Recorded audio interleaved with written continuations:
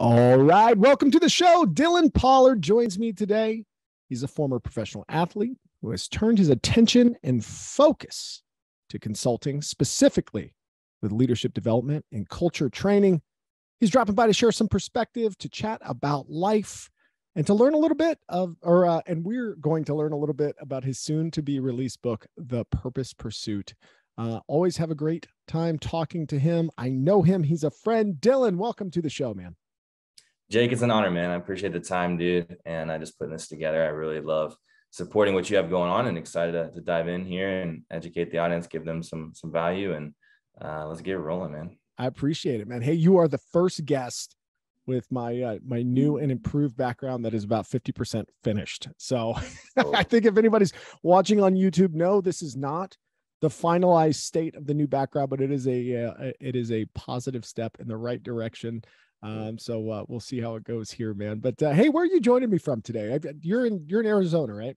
I am. Yeah, I'm joining from Scottsdale, Arizona, South Scottsdale area, kind of in the Old Town district. But yeah, Scottsdale, Arizona.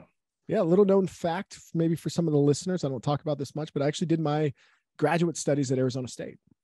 Oh, nice. So I am a Sun Devil, man. There you go. I love it. Okay, so you're not originally from there, though, right? Yeah, that's right. The roots are based out of Huntsville, Alabama. So that's where I was born and raised, North Alabama area. And then, I went to high school, there, school in Mobile. So, but yeah, the roots are in Huntsville, Alabama. And I used to go to Alabama as a kid a couple times. I grew up in Lafayette, Louisiana. There you go. And my dad would take us. I think we went twice. We went to like Gulf Shores area. You got to go through Mobile to get to Gulf Shores, I believe. I think it's pretty close to, was that I-10? Yeah, I-10. So basically Mobile, where my wife and I met and went to college, and where I played basketball for college, and then Gulf Shores. My granddad had a condo out there, so it's kind of a small connection there. But yeah, dude, we'd go there all the time for spring break and whatnot. But beautiful, underrated Yes. Party spot, man. It's beaches too. Yes. Beautiful beaches, kind of some weird shoreline, but it's like there's some white sand out there. It looks real nice. Absolutely. They're building that out, growing that, of course. It's grown a lot in the past several years. Yeah. So you're a ball player, man. You're for folks who are listening, Dillon, you're 6'7", 6'8", something like that. 6'7", man. That's it. 6'7". Can't tell behind the Zoom call.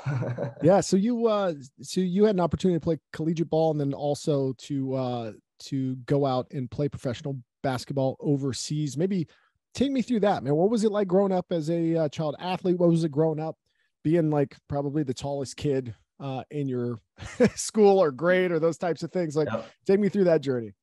Totally, man. So basketball, like you said, that was the main thing. I did play other sports growing up. From swimming, football, soccer, baseball, pretty much all of it, man. And then getting into middle school, kind of still played all sports, but I like touching on this because this was kind of the foundation of starting in basketball. So middle school, 6th grade through 8th grade, I didn't play at all. I rode the bench. So it's kind of formulating in my body, getting familiar, just kind of developing early stages. And so there were some couple good guys that were playing in front of me. So just like playtime was super limited, but it was something for me. Like I had that hunger and passion for it. So going from 8th grade to 9th grade year into high school, I really started to develop this hunger and I was kind of frustrated, let down. So that was a passion kind of fueling that into high school. So 8th grade, summer, going into 9th grade, like I said, I was having a conversation with my dad. I'll never forget. He's like, dude, do you really want to do this? And so I kind of set my mind on that, getting better, improving, and going into 9th grade year. So that summer, I just went grind mode, man. I kind of say Rocky Balboa style. And I just went, all in, did, sprints, all that, running hills, and just really got my cardio up, worked on my skill sets, was in the gym all the time, and just really worked on my shot, all that, to really get to where I could really be confident in myself, confident in my game, and really started, thriving when I got into high school. In 9th grade year, started on the ninth grade team. So I went from not playing at all to starting, which was awesome. Grew up a couple of inches, up to 6'3" or so. And then, getting into the rest of the high school career, accelerated into junior year and senior year, kind of fast forwarding there. Junior year, it was the first game. I got on a breakaway dunk.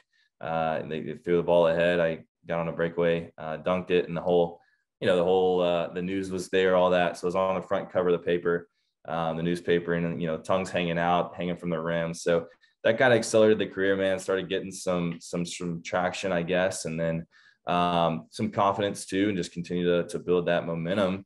So going into college, I played all 4 years, started all 4 years, and just really had an awesome opportunity to just grow, develop the mindset, the body. I was at my peak performance going into playing overseas. And so I played at the professional level, played in New Zealand and Puerto Rico.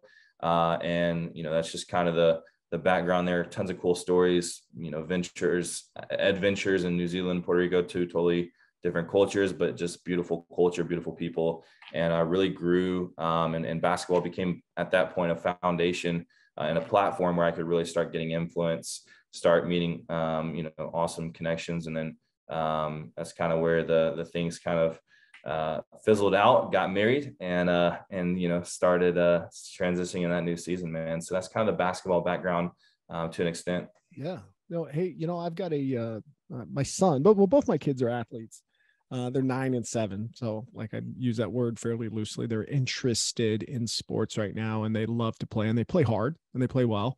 You got any advice for a father raising kids that are somewhat competitive, especially my son, who's actually pretty hard on himself when his team loses and those types of things? Like what are some of the things that maybe I should be thinking about now that you're on the other side of the desk? Yeah, on the other side, man, I think just from a father's perspective, I think that it's really it's really powerful to encourage and support, not necessarily telling them what to do, but finding that fuel ways to drive them and push them, and asking questions into, hey, is this something you really want to do? Kind of like what my dad said. And hey, are you passionate about this? Do you feel a fire when you get into this sport? And do you want to what's your goal in this? What's your why in doing it? Some of those things, kind of developing those questions and getting that discovery, I guess, behind them.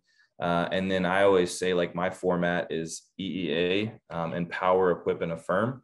So that can apply pretty much anywhere. You empower them for what you see inside of them, and encouraging them, equipping them with what they need to get from point A to point B along the process, and then affirm them, hold them accountable to that through that process, and then helping them accomplish what they desire to, as you support, as you encourage, empower, affirm them. So that's just what I'd say, man. Kind of just kicking that off, but just a couple. That's from fantastic. Fantastic advice here, man. I'm stealing that. Empower, equip, and affirm. And I got to make sure I do that, because I didn't play a lot of team sports growing up, believe it or not. Like, I wasn't much of an athlete as a young man. I was athletic, but I did not play well with others necessarily. I had not had a lot of repetitions of being on teams. I ended up seeking more individual sports like golf, like martial arts, like cross-country skiing, like things like that. Nice. But as an adult, that's one of the things that I miss. I played on some pickup basketball games with friends, or soccer leagues, like beer leagues that start at like 11 o'clock at night. I did a couple of those, and I really enjoyed the team atmosphere. I wish I would have, maybe gotten some of that perspective as a young man, but I appreciate your coaching there, my friend. Yeah, absolutely, man. So then you get, you're out of college, man, you got some good connections. How does that, let's cross the bridge into how you became an expert in the world of leadership and culture training. I don't think it's a far leap with your athletics background for us to say, like, this is why he gravitated toward this space, but maybe take us through what shaped your perspective. Yeah, totally. I think, man, just like that opportunity to be an expert is just like studying it, implementing it. And really, I always like to say, like, on the leadership side of things, it's really, if you can't lead yourself, you can't lead others, right? At the end of the day. And so having that accountability to yourself, holding yourself to what you want to accomplish, and then, being able to do those things yourself so that you can overflow kind of thing into others. So for me, it really started from basketball to business. That transition happened over a period of time, throughout, the past up until today, really, man, just studying under John Maxwell for 7 years or so, a guy who's really well known in the leadership space, written tons of books. But I think the pivotal moment for me, Jake, is like going into this conference, a specific conference in New Orleans. I'll tell the story because it was really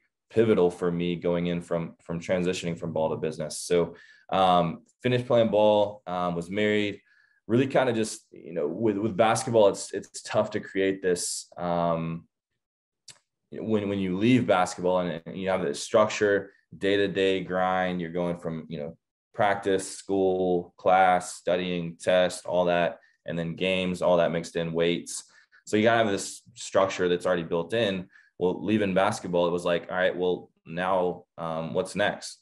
So creating my own structure for my health, for my career, for my calling, supporting my wife, all that was just kind of new in this new season that I was entering in marriage. So going to this conference, I was like kind of in a tough state, mentally, physically, emotionally, probably, pretty, let's say probably around 300 pounds. So you gained some LBs, man. Were you emotional eating? Dude.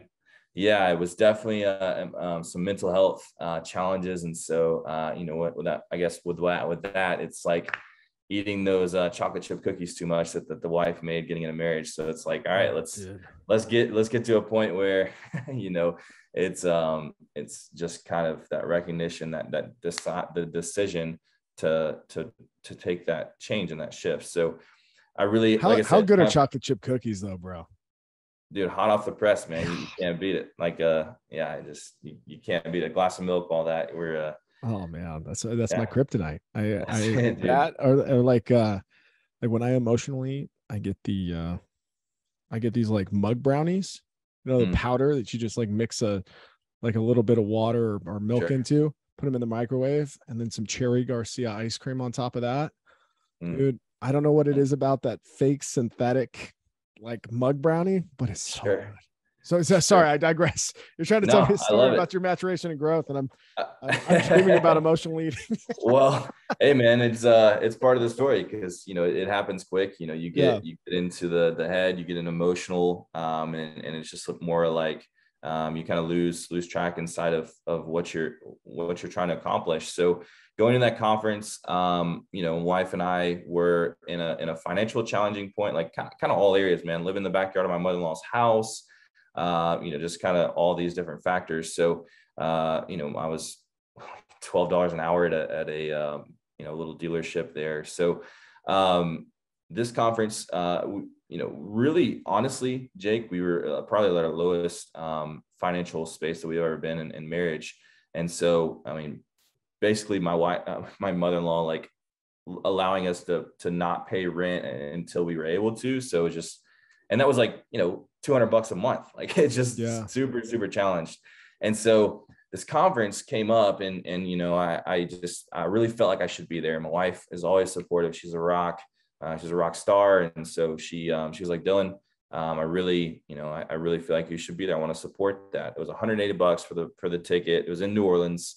And so, going from Pensacola to New Orleans, gas to get there, all that good stuff. So basically I'm sitting at this conference with $20 in the bank.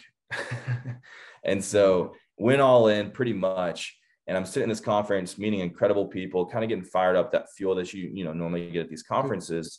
And there was one particular guy that came up on stage, spoke. He said, I'm a former championship basketball coach. I'm in business now, all that.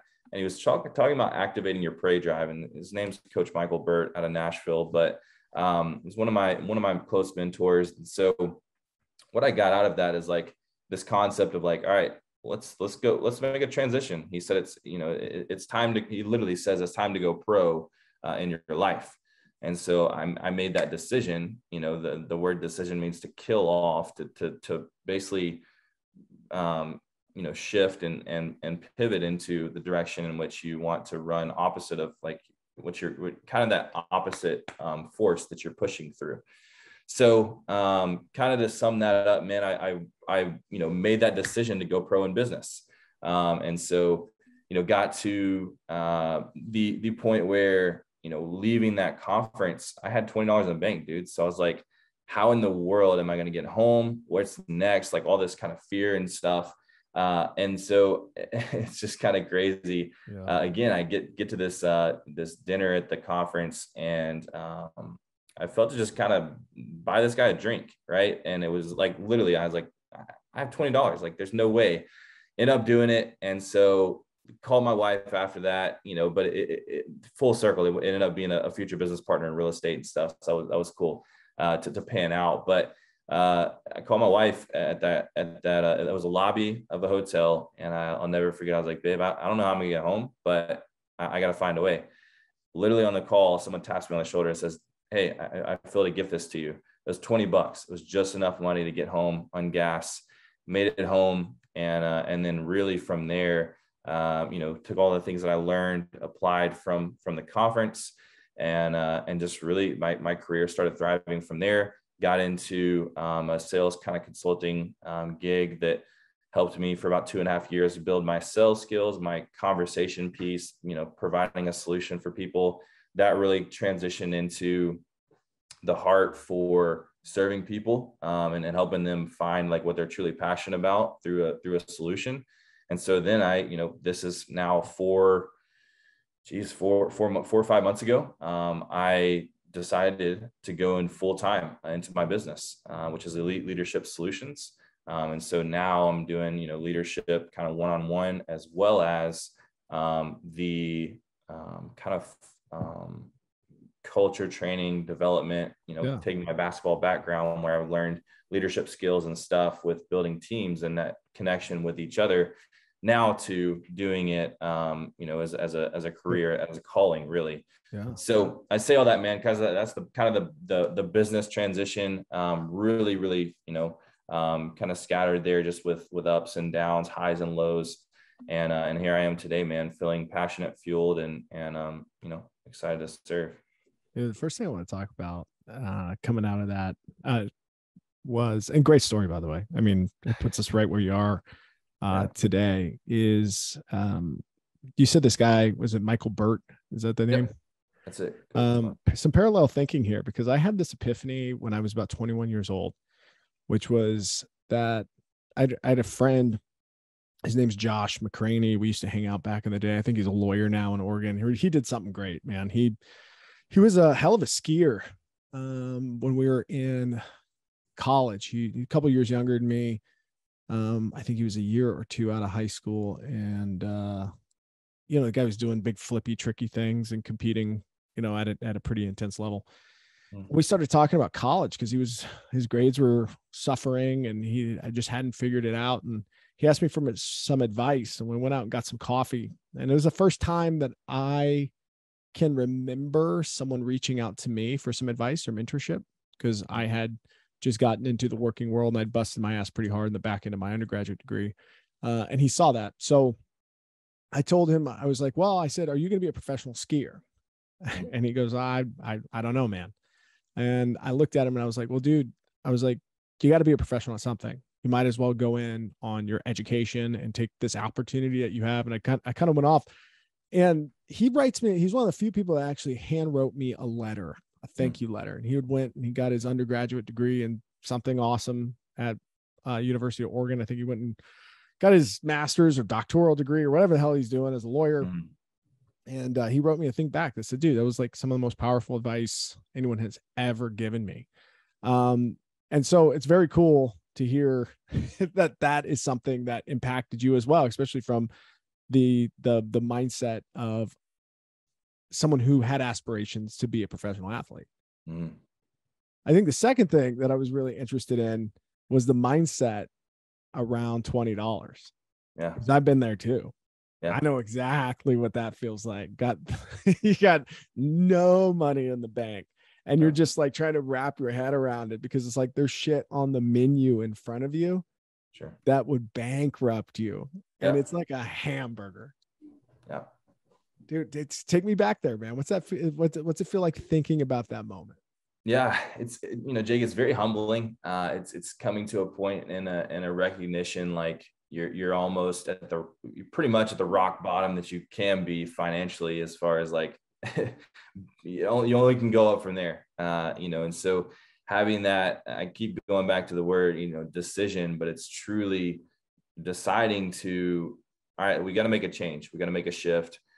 We have to pivot into something where we don't really have a choice. Our back's against the wall. So that mindset I had, just to make a change from there, no matter what. It was kind of that no matter what instance. It kind of just put this hunger in me, man, thinking about my wife back at home, thinking about coming back to that conference, from that conference.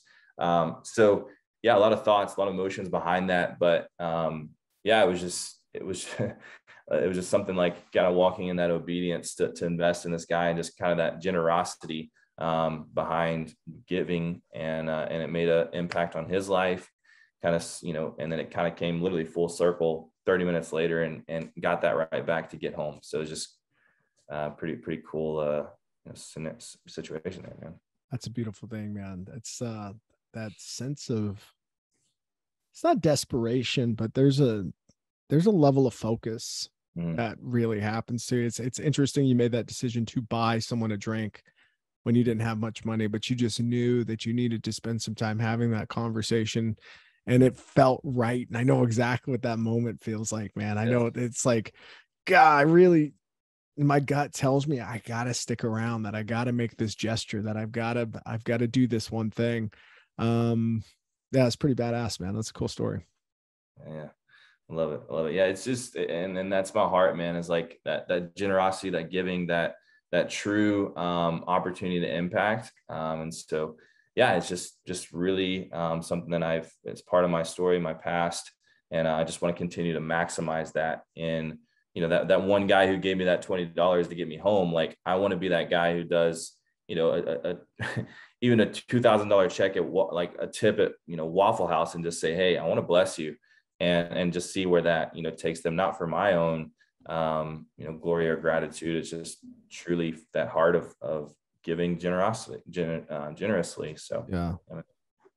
So now you're going out, you're working with individuals, you're working with teams. Like, what do you bring to a team environment from a culture change perspective? Like, what are a lot of teams missing? And then how does your background as an athlete, as well as the education and experience you've bolted onto that, what do you see, and how do you change teams, I guess?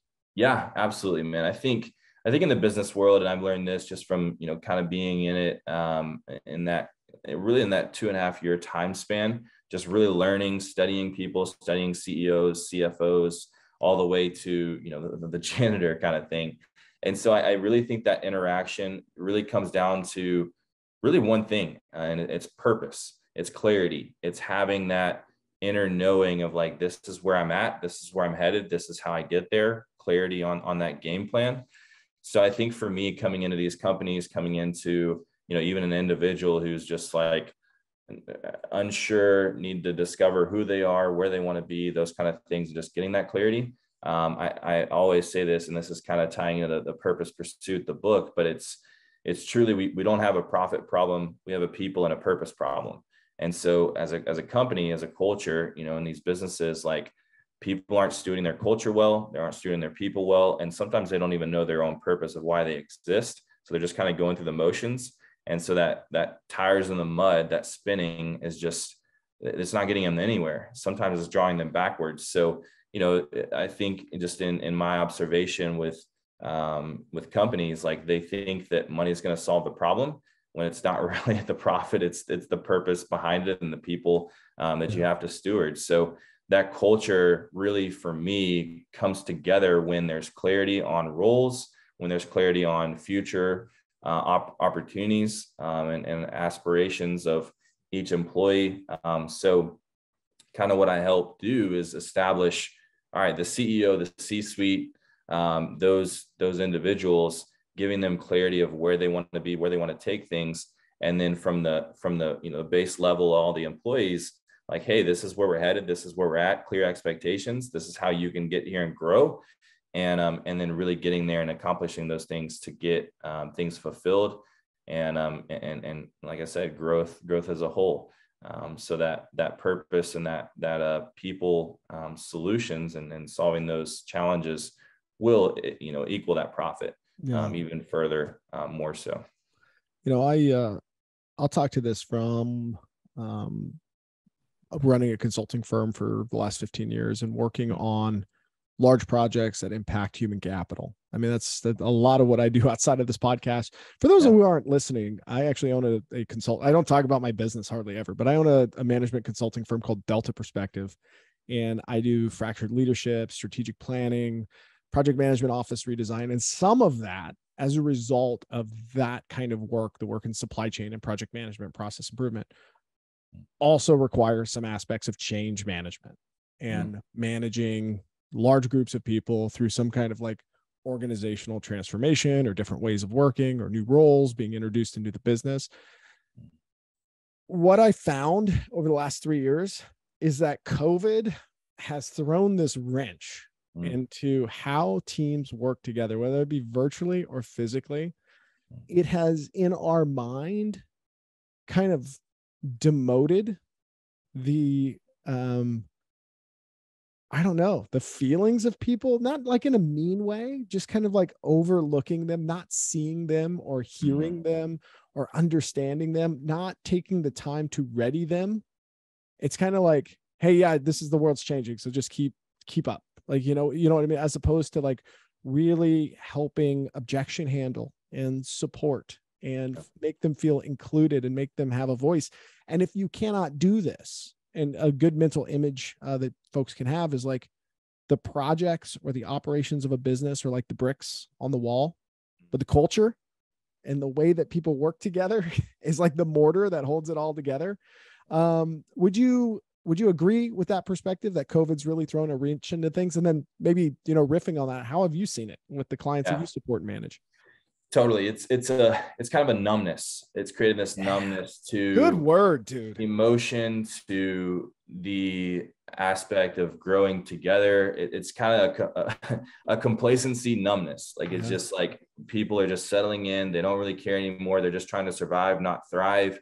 They're working in a career, not a calling. And so they're just trying to figure out what that is. And in the meantime, they're just coasting. And so I have in one of the pillars of my book, I don't call them chapters, but pillars. It's really like content, but not complacent, right? Like you're content, you have gratitude for where you're at, but that's not the end all be all. That's not the end point. It's really the journey and the journey to the destination. So being content with where you're at and like hungry for getting where you are is totally different from being complacent and being stagnant, being set into just a role and you're there to clock in, clock out. So that's really like when my hunger and passion comes to play, especially on this one-on-one side of things. Culture is definitely part of it, but that one-on-one is like, I really want to lead people to be the best version of themselves so they can impact others and lead leaders and help them impact and be at peak performance so they can create impact. So that kind of like the high performance coaching aspect, but I really got to the point where in my basketball career, in my athletics, like I was peak performance, man. I was maximized at my potential with my body, my mind, everything. And so I really feel like that correlates and comes into play with the business world, because if you're not mentally where you need to be, if you're not spiritually, emotionally, all the above, then it's tough to perform consistently. If it's a sales role, like that's kind of my background. And, if you're not on your game, like it's, you're missing opportunities to change people's lives and impact them. So I think that's just kind of how serious I take it, man. And from that perspective of not just the culture, but the one-on-one side of things and helping them dial in, okay, this is where I'm at. This is where I'm at. And this is where I want to be. And then finding like who you are, what are your values? What are your morals? What is your character? What's things that distorted your character and your ways you perceive yourself from the past, and help that propel you to your future. So just some of the things, man, that I really have a passion for, and changing people's mindsets, man. Like, just like, not just changing them who they are, but like who they want to become, and helping them see that by that EEA, that I mentioned earlier, the empower, equip, and affirm. So that's just kind of what I've noticed, what I've seen, and that high performance really can take you to the next level in your family, in your business, and all the above. So that's my heart, dude. No, I love that. And again, a couple of things here I want to tease out. I think the word numbness is the best way to describe what I'm seeing on my front as well, man. Folks it's not that they stop dreaming. Maybe they just have rust on like what's attainable. Like they haven't really, those gears haven't moved in a little bit. And like they were just thrown such a pattern interrupt with COVID and what life means after COVID and the bombardment of new technology, whether it be the conveniences we find from software or the distractions that we find from, new toys, new hardware, new different things. But yeah, the second thing I want to cue in on is the complacency versus, what'd you say? Content, but not complacent. Content, not complacent. And I've heard this described my dear friend Aaron Alejandrino. He's got a podcast called the High Value Man podcast. If you haven't checked that out, folks listening, go and check out Aaron, support his podcast as well. I was just on it as a guest, but he was the one who taught me the term blissfully dissatisfied. And that clicked for me in the same way when you just said, what'd you say? I keep mixing up my C words. No, you're good. Content, but not complacent. Exactly. Content, but not complacent. I'm okay right here, right now. I'm not mad at me, but I got places to go. Yeah. Like that's how I think about it. Like this is not good enough, but this is good enough. That's a weird thing to kind of wrap your head around, like giving yourself some grace in where you are. Kind of like where you were with that $20 once upon a time, where you just had to probably say like, hey, my right now is not my forever. Like I'm coming, I'm a freight train. I'm on the rails. I'm going in the right direction. This is going to pay off for me eventually, but damn it. Right now I'm just the guy who's got $20 in my pocket. That's about it. Yeah, I love that, man. So going in, you pour into these different teams. What are some of the results that you're getting, man? Like how are you helping teams get to that next level, work better together, communicate more together, individuals grow into new positions or grow in their enjoyment for their occupations? What's that process been like?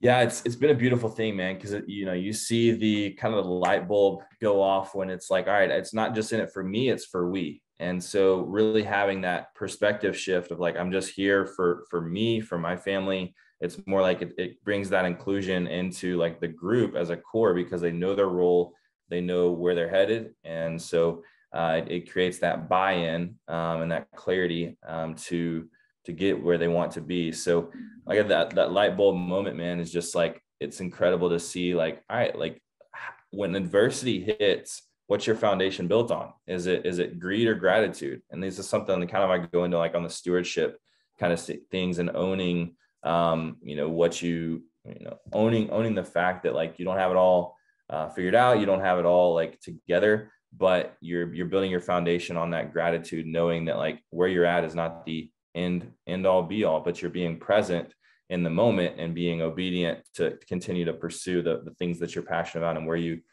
want to be at. And so I think in all that, it's just really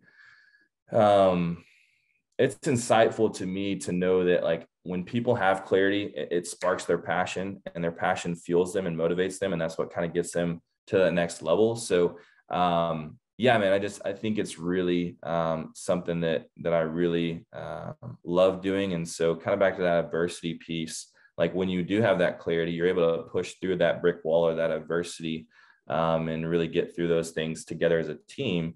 We always say you're better together. And it's so true, because you have to lean on your brothers, lean on the team as a whole to get through that and weather that storm. And so, it's kind of like, going through a storm and you can't really see. Well, if you turn off the light, you're not seeing that full distance. And sometimes it's like a lighthouse. Sometimes it's just a little lantern and getting through those storms, but it has to have the light. And I think that light is, unity, it's values that you share with the organization and the team as a whole. So yeah, I think that kind of unity, also, you know, on the one-on-one side of things, it's purpose. It's giving them that clarity to come together with who they are. So Awesome. yeah, just kind of, yeah. And you're again, you use that word purpose, so I got to pivot back to the book. Yeah. Purpose Pursuit. You've got a February, you said February 23 is where you're shooting for next year. So what are we expecting out of this book, man? Is this going to be is this the handbook for how to find purpose, or is this a reflection on your journey in finding purpose? Like what's the contents? The content, man, is really getting to the point where you know who you are and you know where you want to be. I think of more when you find out and discover who you are, then you know what your calling is.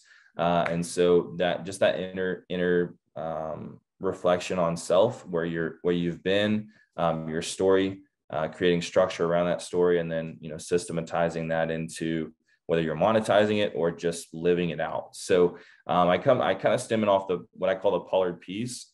So it's pretty simple, but your passion and your platform equal your purpose. So passion is what fuels you, what motivates you. Platform is your voice. So when those things collide and collaborate, then, you know, you're walking out that purpose and that calling. So that's kind of what the overall format stems around, is those Pollard P's. Yeah. So for me, that kind of going into the title, the Purpose Pursuit, I'm a firm believer in you don't find your purpose. Your purpose doesn't find you. You find it as you pursue the things that you're passionate about, your values, and getting clear on those things to be the best version of yourself, so you can walk through adversity, have that clarity in the midst of the storm, and keep pressing on to accomplish the things that you desire and truly fulfill you. Because on the other side of the wall of adversity is success. And so sometimes you have to bust that wall down. Sometimes you have to just walk around it. So it's just assessing, being present, and then pivoting and pushing through to your purpose. Beautiful, man. And this is your first book? Yeah, first book. Yeah, I put a lot of time into it. What's the process been like, man? Process has been it's been a journey, man. You know, I think what I've learned, Jake, is just I'm not an author. I'm just a creator and somewhat of a storyteller that I just love. If I can share one message or one opportunity to change one person's life, it's worth every hour that I put into that thing. It's worth every minute. And I've been doing it. I've been formulating it together for about 7 years, just kind of over stories of my life, trials and tribulations throughout that I'll walk through. And it's really not for me, man. It's just that kind of that one person that I have in my mind that really I can help, not just survive, but thrive in their life. And then that multiplication effect, I like to call it, will help them, empower them to then, you know, spread the vibes, spread the love, the message, and really be able to impact and inspire others. That's great, man. That's great. You expecting, like, what happens when you release the book, man? Are you going to hit more podcasts? Or are you going to speak a keynote on it? Like, what's your perspective on how you deliver the book to the masses? I think delivering it to the masses is the heart behind it is just really a platform for mental health, mental clarity. You mentioned COVID, man, like that. I think that rocked a lot of people, if not most everyone, just from the perspective of like, all right, when you like ramp up technology, sometimes like it can be a distraction. You kind of touched on that, in a little bit earlier. And so it can be used for good, but it can also be, you know, a challenge and somewhat of a distraction and outside of moderation. So for me, I think just kind of that heart of having that mental health, mental awareness, and using that as that platform for me and helping others discover and define what they want to accomplish, what their why is, you know, why they're here on earth, why they do what they do, and some of those things. So I think it's just kind of the things that I've learned throughout my journey, taking those into principles and applying them to speaking engagements, podcasts. And I really have a heart for it, man. And I think that people don't care how much they know, but until they know how much you care. And so my heart is just that people would see that I do truly care for that, even that one person. And I don't chase after the 99, I chase after the one, to create that impact to the rest of the 99. So it just takes that one impact, that one person to change the world. You never know, what you're going to say, how it sticks until you walk in obedience, you take action and you say it. And I think that, I always like to, I have the heart of one of that things behind purpose, Jake, is like this world in the personal development space, things like that. Like people are all about taking action, but my heart is like, it's good to take action, but which direction are you headed? Is it aligned with your vision and values that you have for your story and your mission? So, I think things like podcasts, I think things like speaking engagements, maybe even a TED talk on like really finding who you are and what you want to accomplish, not identifying with the things that you do. They don't define you. They help you be more clear on your skill sets, morals, values, which takes you the longevity in your character. That's beautiful, man. That's beautiful. And you're working with folks today on a one-on-one basis and a mastermind basis as well. Like, will you give us that outlay? What's it like to work with you? How do you approach pouring value and supporting others? Yeah, love that, man. On the one-on-one basis with ELS, Elite Leadership Solutions, I take it in a span of 150 days. So it's a little bit different approach. I like being different, set apart. And so I really, that first 50 days is 7 weeks essentially. And that first 50 days is dialed into creating a roadmap based on your story, your structure, and then kind of, well, I would say this, it's kind of creating your clarity based on your story. So, your character, morals, values, where are you at? Where do you want to be? Defining that. What do you want to accomplish? What are, the skill sets that you want to grow in? What are the skill sets that you, maybe the character traits that you want to reflect and grow in and grow out of. So I think that first 50 days just helps to get that roadmap of like, hey, this is what I want to accomplish. This is what I want to do. And sometimes they don't know it going into that. So again, kind of creating that clarity, first 50.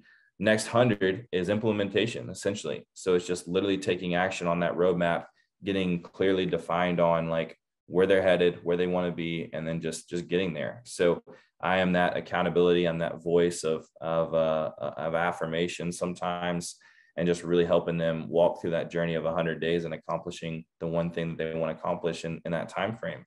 And so I really feel like in this coaching space, there's a lot of coaches. There's a lot of people who have, what they feel like are, their voice. But for me, man, I think my biggest voice is my listening skills, my ability to listen in, to hear your heart, to hear where you're at. And then, when it comes to time, like give my 2 cents, but literally listening is from my perspective, one of the biggest tools for helping them just kind of think through it, talk through it. And then, all right, this is the game plan for where we need to take and implement into action that 100-day time span. So that's 6 months.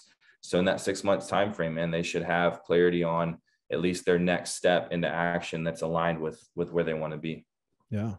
And reflecting in this space, you've been coaching people, that I know from personal experience does not come without growing yourself in different ways. What's the biggest way that you've grown in the last 2 or 3 years?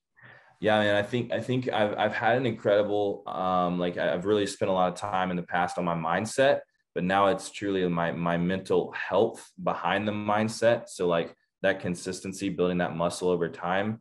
So for me, I mean, just like the thing that's been a game changer is that, the awareness to like, I do like cold plunge, sauna, hot tub,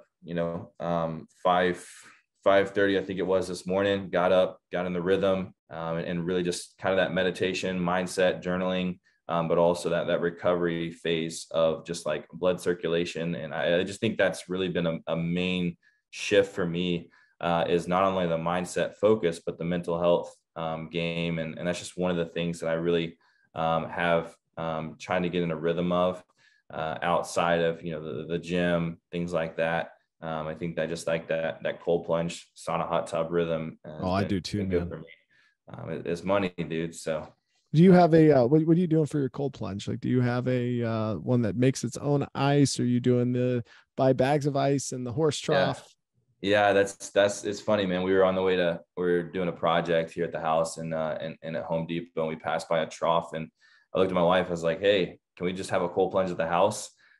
she just laughed. But I do it at Biltmore Lifetime. There's a Lifetime up here in AZ, and so they actually have a cold plunge. So it's paying a pretty penny. But when we're talking about environment, we're talking about business and people impacting you and your environment. I'm around, people like Robert Kiyosaki, some of these guys who go to this gym, and it's really cool environment, but that cold plunge is there. And so I just kind of have that circuit, and it's great, man. It's money, dude. Yeah, I'm into that stuff, man. I'm a big believer in the cold. I'm a big fan of the sauna as well. It's been a couple of days. My wife's she's a fine line tattoo artist. So nice. She does like tiny tattoos. She's been tattooing my legs over the last couple of months. So what I find myself doing is like, I'll get tattooed and then I can't go into the sauna or I can't submerge it underwater for periods of time. So I'm out of practice right now because she's been practicing on growing her craft on my legs because we do all the, the stuff that's difficult as she's building new skills and it's been fun, but it's definitely taken me out of the rhythm of the cold plunge and the sauna. What's your biggest benefit for that? I know you said clarity, but like, how long ago did you get into that stuff? Yeah, I was in. I mean, I've been in it like most of my athletic career. Now, just kind of getting back, like kind of what you're talking about, like getting back in the swing of things. So been doing it for a while. I mean, dude, even just like basketball and just the toll that it takes on the body. Sometimes 3 a day. So literally, I do like 2 ice baths a day. And it'd be way too much time because I'm learning more about like time you spend in the ice, but we do like 15 minutes and just like, just basically just ice water. Like, so I don't know, man. It's just for me, getting back in that swing of things and doing it in a rhythm and a routine has been really powerful. But yeah, it's been probably all my life, but in that past 2 or 3 years where that challenge with the mental health, with the energy levels, things like that. I've slumped off, but now I'm kind of back in that rhythm, man. I love it, my man. Hey, as we're wrapping up, just want to make sure that there's nothing that I didn't cover today that maybe you were interested in talking about, things that you have that are exciting that are coming up, or just a perspective that you wanted to share with my audience.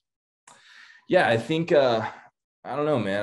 I mentioned like the Kingsmen, the mastermind group. I just thought to touch on that real quick. Yeah, but, for sure. Really my heart in that, man, is just to create that community, that accountability, that glue with brothers who are like-minded with vision and values. So Kingsmen is an opportunity for, us to walk through life together, to grow together, and also to go together. Right. When you grow together, you have opportunities to go to business together, to go through life. And I think those times around the round table, the conversations we have, really have that awareness to just grow and sharpen as iron sharpens iron. So that is called the Kingsman. It's something where I really love just empowering, equipping, and affirming men, and them doing the same to me. And it's not that like one-way street. So it's just like that intentional time, and that unity, and the community creates that unity.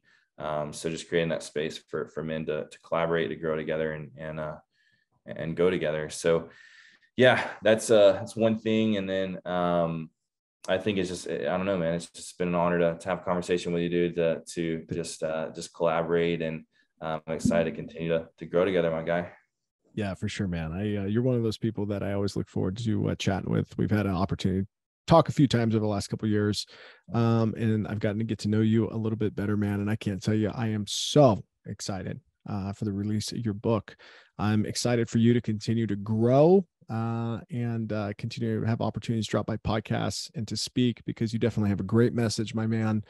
And I know that your heart is connected to it. So, hey, if you're listening, make sure to go out and check out Dillon Pollard. Dillon, where's the best places to find you on social media?